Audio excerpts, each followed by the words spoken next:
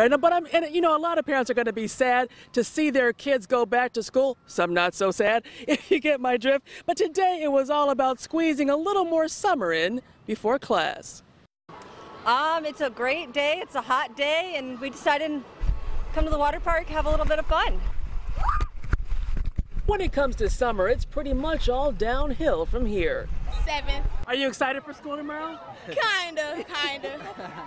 But what a great way to say goodbye to summer out here at the Red Oaks Water Park in Madison Heights. What's the best part of the water park? The water slides. And we thought that would be a great way to spend the last day of summer vacation. It's very exciting. This is the last day that the park is open, and my daughter had been saying that, you know, she hadn't had any swimming this year, and so I was determined to bring them out here today and let them have a little bit of fun.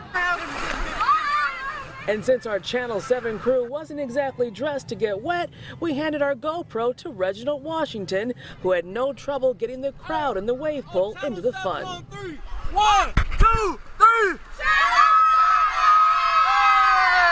It's Labor Day. We having fun with our family. We get a day off at work and the weather's nice. What are you going to miss most about summer? Having fun with my family. Oh, that's so sweet. And perhaps some of the best memories of summer come on Labor Day. Are you going to miss summer? What are you going to miss about summer vacation? Going to this water park.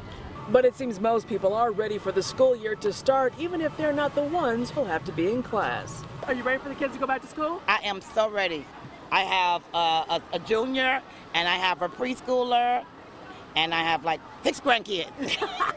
And you're ready for all of them to be gone? I'm ready for all of them to be gone so everything can get back to normal. But we had a great summer. Everything was good. Are you ready to go back to school? No. Are you looking forward to school? Yes. What are you looking forward to school about? Because I'm going to middle school and it's my first year in middle school. I'm working and he needs to be working and we can get back to our regular program. Right. What are you going to miss most about summer? Not going to school. No, right. But kids, take it from Aunt Kim. Enjoy it while you can, because these will be the good old days. Reporting live in Madison Heights, Kimberly Craig, 7 Action News. Back to you.